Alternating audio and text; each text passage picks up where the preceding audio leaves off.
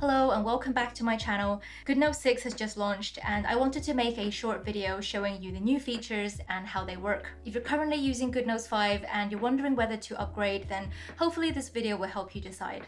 If you're new to Goodnotes, this is a note-taking app on the iPad and you can import and annotate any PDF file, and I have all of my digital planners and journals in here.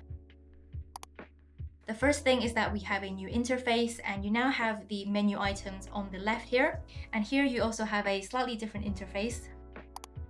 This feature lets you scribble out handwriting, and I'm just going to demonstrate how this works. So let's say you write something and you want to erase it. Without having to switch to the eraser, you can just take the pen and scribble that out. And this just saves you from having to switch back and forth with the eraser tool. You can also come under the settings here, so just tap on the pen tool and come to pen gestures.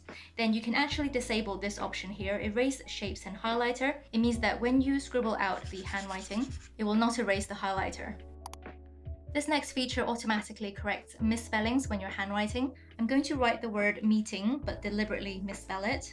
And this comes up in red underline, telling you that this is a misspelling. So then you can tap on it and it will show you the suggested correct spellings, and you can choose one and it will correct that in handwriting.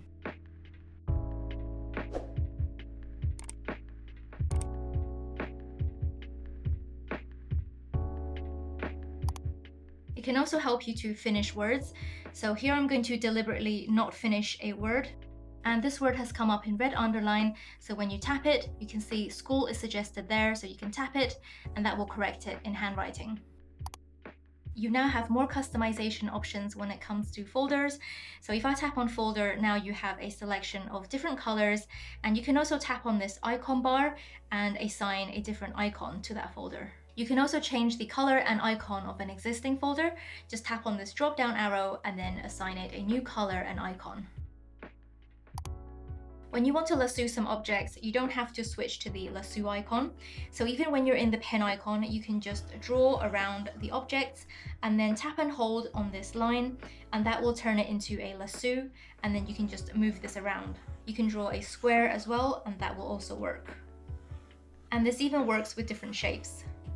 And the object selectivity under the lasso still applies. So if you tap on the lasso and I'm going to turn off images, then back in the pen tool, if I draw around my objects and long press, it's going to select everything but the images. Now you can create colored note templates directly inside Goodnotes.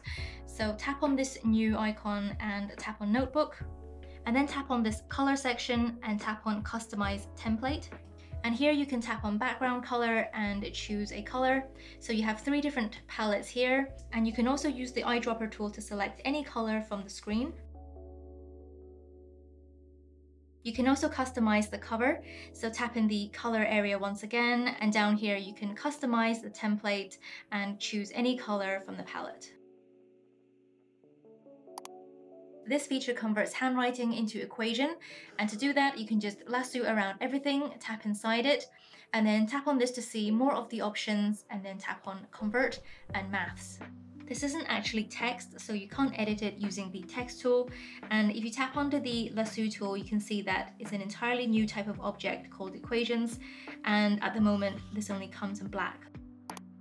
There's an updated marketplace section, and you can tap in the education tab to see some free interactive exam prep materials, and you're able to study all of these directly inside of Goodnotes.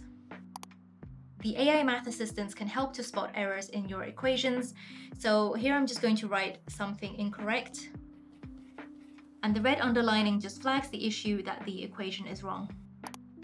This feature is supposed to help you with typed sentences when you're in the full page typing mode. So here I have a sentence, and you can select everything and then tap on this star icon, and you have some options to fix grammar and spelling, paraphrase, change tone, make longer or make shorter. I haven't quite got the feature to work for me yet, but the idea is that it will help you to refine your sentences.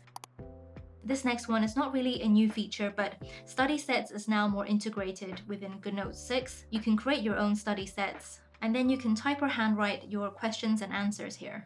And once you've made all your questions and answers, you can just tap on the study button and practice the study set.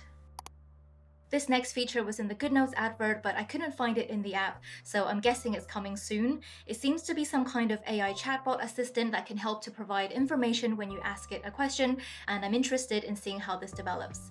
There's also more features that are on the way, including internal links between pages, password-protected notebooks, dotted lines, and a pencil tool.